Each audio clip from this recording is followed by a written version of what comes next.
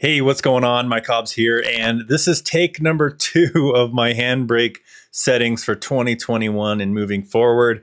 Yesterday, I actually shot this video on one of my new M1 MacBook Pros that I purchased recently, and I found out that the video or the Handbrake settings on that are completely different than everything else. So I got a lot of feedback from people like, oh, it's not working, this is not working, it's not working. So I'm redoing this video so that we can accommodate everybody that is trying to use Handbrake. So hopefully you appreciate this.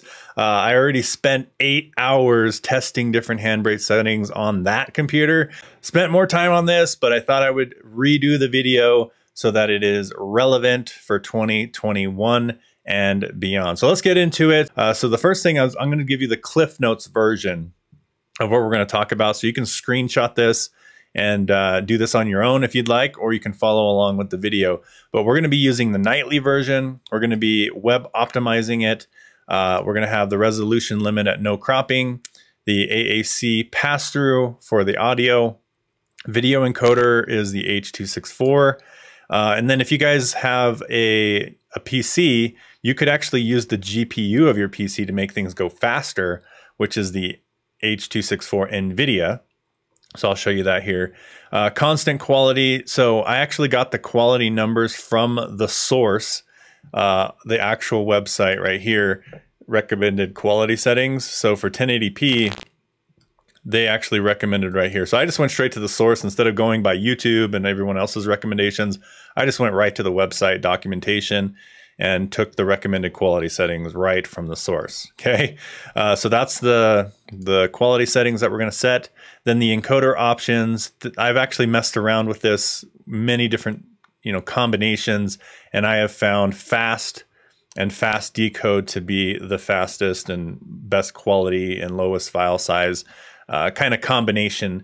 And then if you guys are using the M1 Max, which is what I did in my previous video, they have a video toolbox option that gives you a 1 to 100 scale on quality, which is the 52 to 57. So I'm not going to cover that in this video, but just know if you use the M1 Max, this is the video encoder you're using, and then this is the constant quality setting for good quality, low file size. And this is actually rendered even lower than these settings right here that I'm going to be going over in this video. It actually was even a lower setting, but apparently that is only for the new M1 MacBook Pro or the M1 Max series. Okay, so obviously those just came out.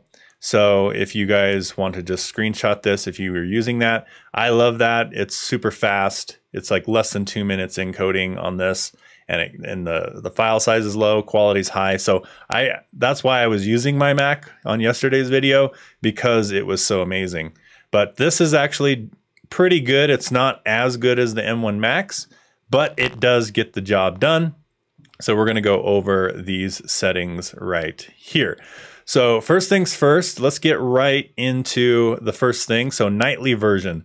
So on Handbrake itself, when you go to handbrake.fr, you can download the newest version here right on the home page. But I actually have found if you click on downloads, there's a nightly build, and these builds are kind of beta testing type of builds. And what I've found is they have updated features. So you have, they're just the most up-to-date versions of Handbrake, and they give you a better file size. I was actually testing both of them. They give you better file size, they give you better quality, because it's the newest version. They're just not approved yet. So I use the nightly builds. So whatever platform you're using, you just download the top one. For Mac, just download that top one, and then you should be good to go. So that's the first step, is you want to get the download, the nightly version. Then when you're inside of Handbrake itself, this is what it will look like right here. So the presets are going to kind of come default with probably a general fast 1080p 30. So we're just going to leave that. But what you do is you open up the file document that you're looking for, the file that you are condensing. So open up the file, when you first open up Handbrake, it should ask you which file you wanna convert. So that's the first step you're gonna do. Now I'm just gonna go down the line of each tab and show you the recommended settings that I've come up with. All right, so the first thing is you wanna make sure it's MP4, okay, and web optimized. Okay, this will just make sure that it plays on all devices on the web, all right? And then that's the summary tab. Dimensions tab. This is actually important because I've actually uploaded files that had different, not the normal, aspect ratio, and it cropped it and it made it look horrible. So I actually choose, under cropping, I choose custom and I make sure these are all 0, okay? So that's that. And then resolution limit. If you're shooting in 4K and all that kind of stuff, then great, you can set your resolution limit to 4K if you'd like. But I personally, for online marketing videos and things like that I do, 1080p is amazing. Because, I mean, someone can watch that on a full screen TV in their front room and it looks amazing at 1080p. So 4K to me is overkill. You're just going to get a bigger video size. You might as well just keep it to 1080p max, right? So I just choose 1080p resolution limit. And then we'll go to filters. I leave filters alone. So I just leave filters at default. And then I go to audio next. I'll do video tab last. So the audio tab, this one, I actually choose the Kodak AAC Passthru. And what this does is it just passes the audio through kind of like the same as source to make sure that you just have the highest quality audio possible. So I do AAC Passthru on audio. And then this is where the magic happens, the video tab. So here I've experienced, like I said, I experimented with tons of options with the H.265. Again, the video toolbox, which is the GPU version of your computer. But again, on this Mac, it doesn't have the same options as the M1 Mac. So I don't actually like those options. So I've come to the conclusion that because I actually tried, so H.265, just so everyone knows, H.265 gave me the lowest file size, highest quality. But when I uploaded it to Amazon, the video screen was black. It's like, what? So H.265 doesn't play everywhere. All right. So yeah, you'll get a smaller video size, but it didn't work out in all my tests. So I stick to H.264, and then I do frame rate as same as source. Okay. Then I do constant frame rate. All right. And then right here, this is where the quality settings that I talked about in the first part. So from the website, is their recommendation for 1080p was 20 all the way up to 24. And just so you know how the sliding scale works, is 20 is higher quality, bigger file size, and 24 is lower quality, lower video file size. But at the end, I'll show you the difference, and it really is minuscule in difference. So if you're going for the lowest possible, like if I was doing it to Amazon, for example, I would put 24. And if I was putting it on YouTube, then maybe I would do 20, right? So that's kind of my sliding scale. So if 20 to 24 is kind of the magic number, 20 for something like YouTube, 24 for something like Amazon, something that you're paying for. If you're paying for the hosting, you want it lower file size, right? And then the last part down here is I've tested with different ones. If you do super ultra fast, the file's actually bigger. And when you go medium and slower, the file's a little bit smaller, but it takes forever to encode. I've kind of messed around with the sweet spot at just fast. Gives a great speed, and also the quality was the same and the file size was good. All right, I actually tried medium and fast and it was the same file size. So you might as well just save yourself some time, right? So fast is what I came up with. And then the fast decode, I make sure I check that. And then these two, I actually just set those to auto.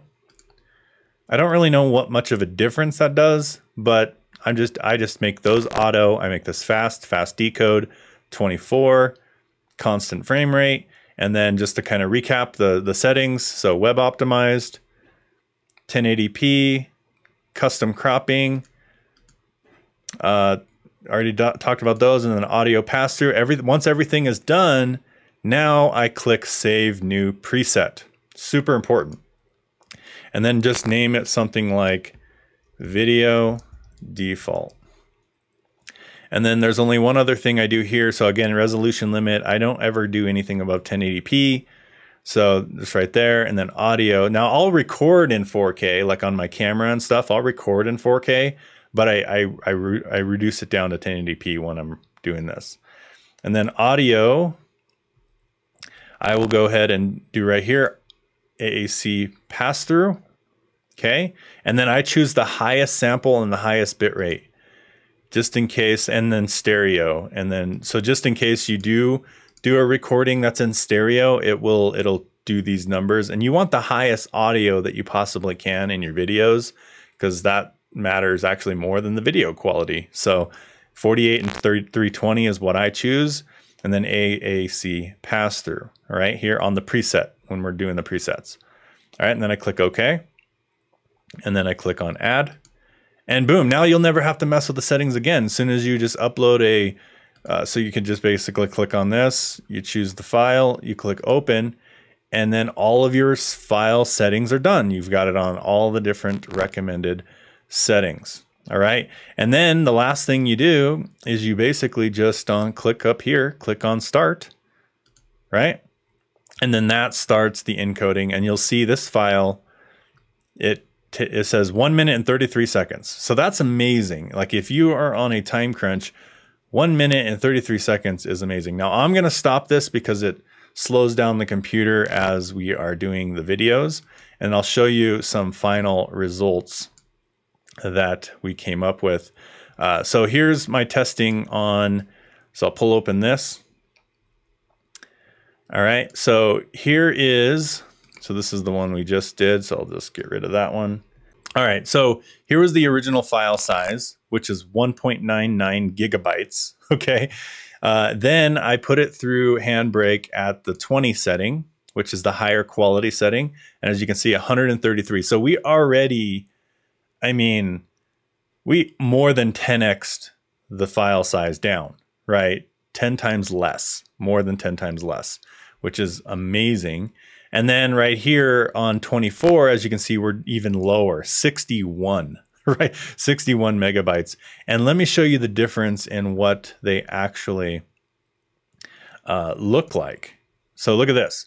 So this is the original, right? And this is just the screenshot of the original. This one is the 20, so this is the higher quality setting.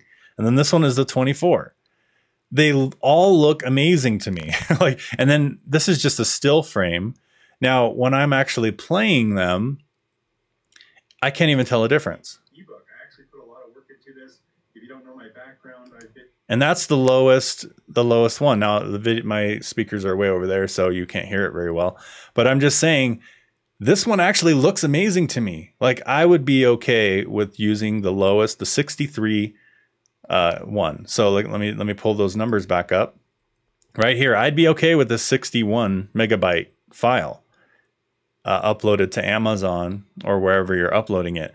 But again, for YouTube, I do the 20 right here because it's just, in case, you know, there's people who watch it on a huge screen or something like that. So I do the 20 on YouTube. I do the 24 on things that I pay hosting for. So Amazon, things like that, or Wistia, right?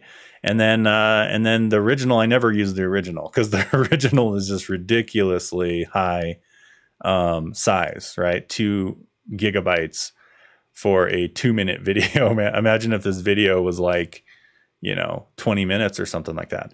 So those are the settings that I did. Again, here's the recapped version of all the settings. So there's one last thing I will cover in this video. You can play around. So the one thing, so everything else, just make sure everything is the same. The one thing you can play around with is this frame, or this reference frame right here number.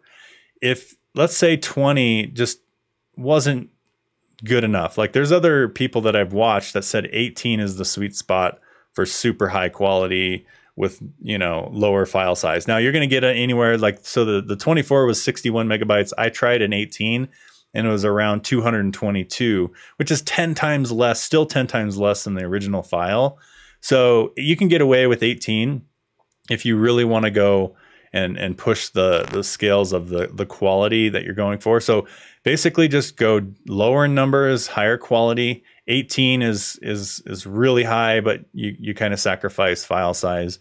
And then 24 is on the lower end. So, but you can play around. You can play around with the scale. And if you don't like it, go one by one and do your own tests to see what you like. So that's my test for you guys. Again, these are, I literally sat here for 8 hours trying different settings, and these are the ones that I've come up with to be the best settings for 2021 and beyond. So if you got value from today's video, be sure to leave a comment below, or if you have any other questions, leave a comment below. I appreciate everybody who shows up to this channel. Subscribe to the channel. I do a lot of different tech reviews on different tools that we do for internet marketing. If you are looking for maybe a home-based business that you would like to build like I do, go to seekprosperity.com and you can find out a pretty awesome side hustle that you can do to make extra money online. So again, drop a comment, subscribe to the video if you got value. I appreciate you, and I'll see you in the next video.